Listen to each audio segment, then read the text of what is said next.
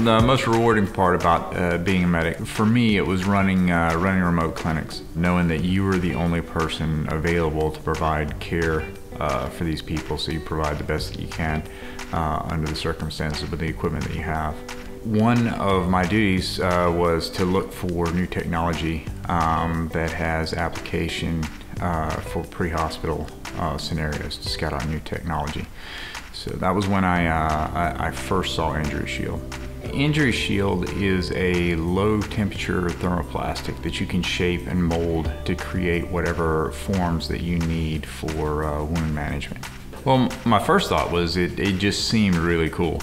It was quite interesting to play with, to find and look at what you could do with it application-wise. Usually when you're operating out of an aid bag or out of a remote clinic, when you decide what you're going to stock, you're looking for items that have multiple uses, because you can't carry a whole lot of different specialty items because you don't know what you're going to need when you're going to need it. So you can conform it to a broken finger, a broken wrist, you know, protect an impaled object, all those functions in one simple device. One application that I thought would be really useful would be, especially with burned hands. You need to keep the hands extended and you need to keep the fingers separated, and it's quick and easy.